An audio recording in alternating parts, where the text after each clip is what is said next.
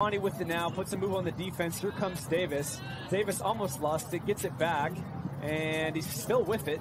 A deep shot. Oh, let's go! What a shot! My name is Caden Davis. I played USL II for PDXFC last summer alongside many D1 players from schools such as University of Portland, Stanford, and Syracuse. I am part of the class of 2024 and have a 3.91 GPA. I play center mid. I hope you enjoy my video.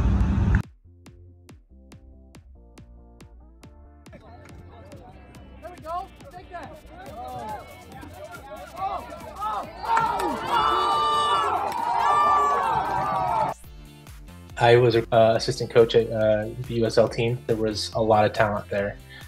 Caden made the roster on numerous occasions because of his versatility. He was playing against Division I collegiate athletes that were starting at their college in very competitive programs. And, you know, watching him in practice 5 days a week, and he was keeping up, if not surpassing the 30-plus guys that were there to make a starting roster. His athleticism overall is outstanding. His technical game is well, one of his best attributes. So I would think Caden in his technical ability would far surpass a lot of the initial D1 recruits. He's as technical, if not more technical, than a handful of guys that were a part of a D1 program this last fall. He is one that will for sure drive the technical aspects of the game, you know, commanding the group to make sure that they are putting in the effort on the ball.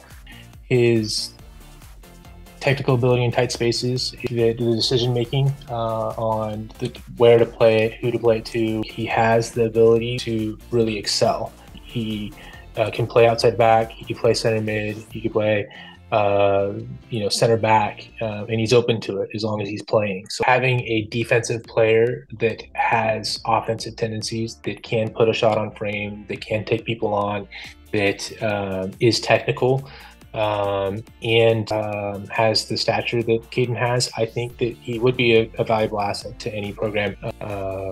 You know, if I were going to pick someone from my team, that's the type of guy I'd pick. A very coachable player, a good addition to any team.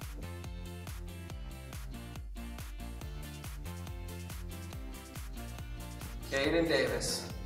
He played every position in the spine of the field, from striker to the number 10 to the number 6, depending on where we were at in the game and what we were trying to do.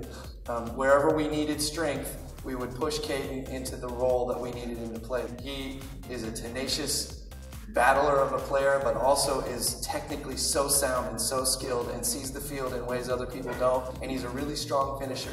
He scored 7 goals and 6 assists this season, which is a remarkable and well-rounded output. Well-rounded output for a player that is moving around throughout the game. Sometimes he's playing a defensive center midfielder, sometimes he's playing striker, and he doesn't, like whatever role he is, he just switches into mentally adapting to whatever we're doing there. It's a wonderful thing for coaches to have that flexibility with a player. Jesus, Caden.